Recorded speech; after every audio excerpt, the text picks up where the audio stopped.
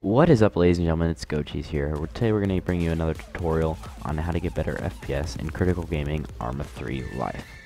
Alright, first things first, you want to open up your Google Chrome and Google Bitsum Process Lasso. That's all you need to Google, and it should be the first thing that pops up. Click on that, download whatever your system is running on. Mine is 64-bit, so I will download that one. Open it when it's done downloading. There we go. Press yes. Process Lasso, wait for it to show up. Do your preferred language. I live in America, so let's do English. I agree. Don't really. This menu is your preference. And then click install. I already installed it, so I will just go ahead and click cancel. Once you're done with that, I want you can exit out of your Windows, and then next. By the way, before you do any of this, launch your Arma 3.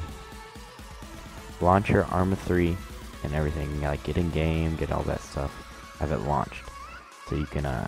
It shows up on the process lasso. Just go ahead and exit out of that one. Bottom right of your computer, you should see the arrow. Pop it up. Click on it. Go right click the little green I don't know what it's called. Show process lasso main window.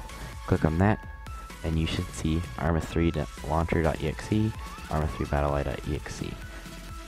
This one does not have it for some reason. I don't know why, but it should pop up with Arma 3.exe, and that's the main one that you want. That's your game. That's what you're going to be playing on. That's the main one that you want. You can set these all on high, which is what you want to do for the Arma 3.exe, your game.